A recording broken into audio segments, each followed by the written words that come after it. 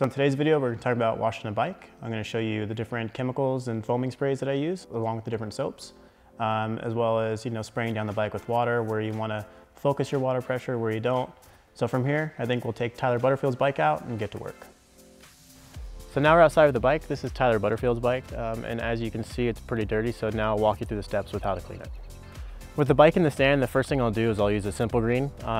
This is mix 50-50, so go ahead and do that and just start by kind of spraying the whole bike down. Get the cassette, the chain rings, basically everything. This won't hurt anything.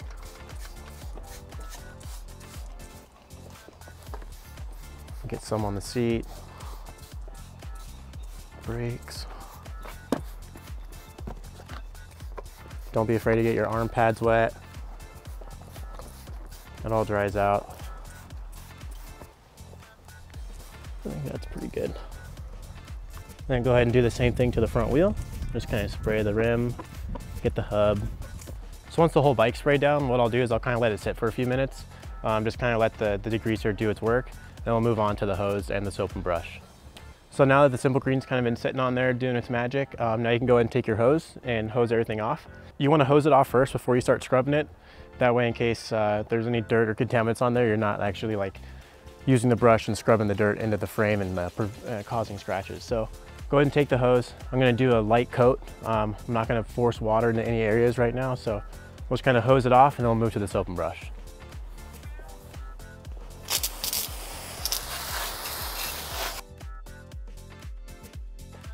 Once the bike's hosed down, I'll go ahead and just take my brush and just some soap. That's all this is, just like some soap and water. And I'll go ahead and start from the front of the bike, scrubbing everything, working my way all the way to the back, and then I'll go ahead and do the front wheel as well. You want to make sure to get like the bottom of the base bar, the top, get your extensions, the fork legs inside and out, and then you just kind of work your way along the whole frame here.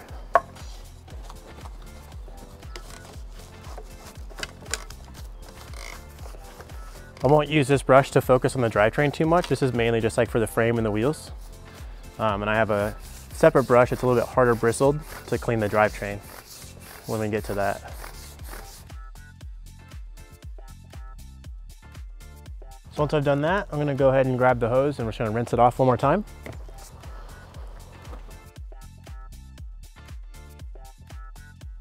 Now all the soap's pretty much rinsed off the frame.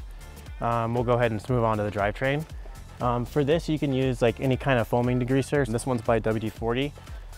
They all pretty much do the same thing. And what you want to do is you just want to like coat your whole drivetrain with it. So we'll go ahead and apply the foam to the cassette and the drivetrain. Once the foam fully expands and the whole thing's coated, we'll let it sit for a few minutes and we'll move to the harder bristled brush. Then we'll go ahead and we'll start scrubbing the cassette, the chain, and the chain rings. So you want to make sure this stuff's shaken up pretty good. That way it can fully foam. And then just start applying it.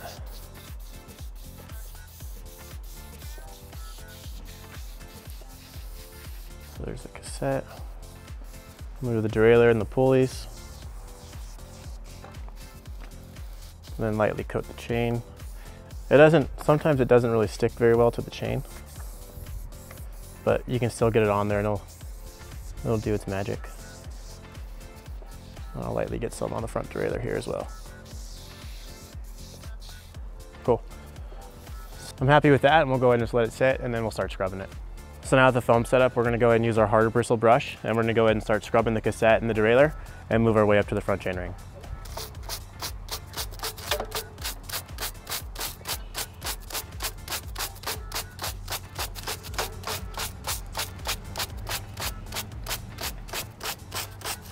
And you'll see the foam will go from white to gray, and that's how you know it's getting rid of a lot of that dirt.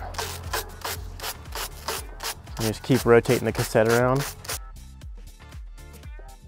So I'll just move on to the derailleur and the pulley cage.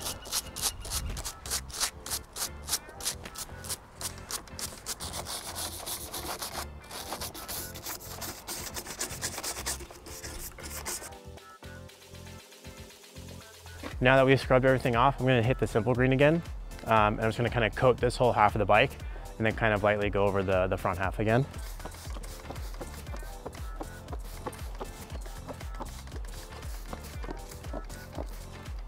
Now we're just gonna go ahead and rinse it off again. Flushing out all the degreaser. Now if you saw, I kind of move the hose back and forth, and the reason why I do that is because I'm not focusing the area on one specific component. And the reason why I do that is because even though these bearings are sealed, in any scenario, water can still find its way in, and you just really don't want to force water into those areas.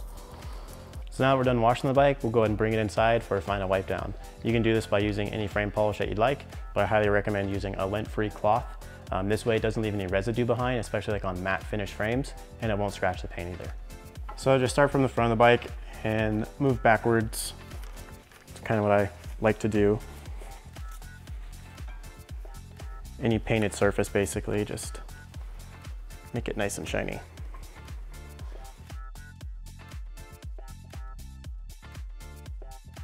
So now that your frame's all wiped down, everything's clean, now you can proceed to get it dirty again.